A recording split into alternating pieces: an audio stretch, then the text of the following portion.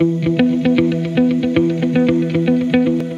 we've come out to take a look at a heat recovery installation in a traditional 3-bedroom property. It's about 90 square metres. We've got a kitchen, bathroom, downstairs WC and a couple of bedrooms. From the building layout as is, you can see it's a traditional build. We've got a lot of block work, we've got open truss layout, and we've got the 9x2 solid timber joists on the ground floor, which we'll see later on. We've started off with the heat recovery unit, which is mounted up there on the gable wall.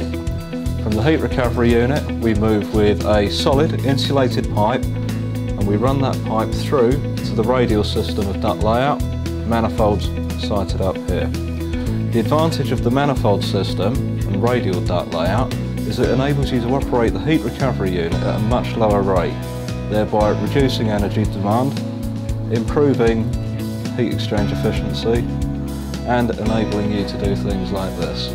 You can take mass flow through from the heat recovery unit to a manifold box. From the manifold box you can run an individual piece of this semi-rigid pipe to each room in the property.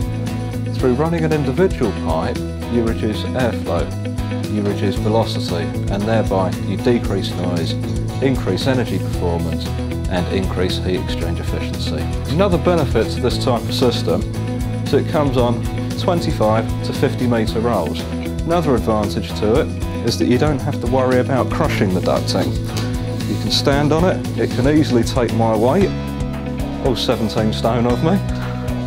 You drag it through the property in one piece, you cut to size and you reduce any wastage that you would normally experience with your more typical 125mm rigid PVC pipe.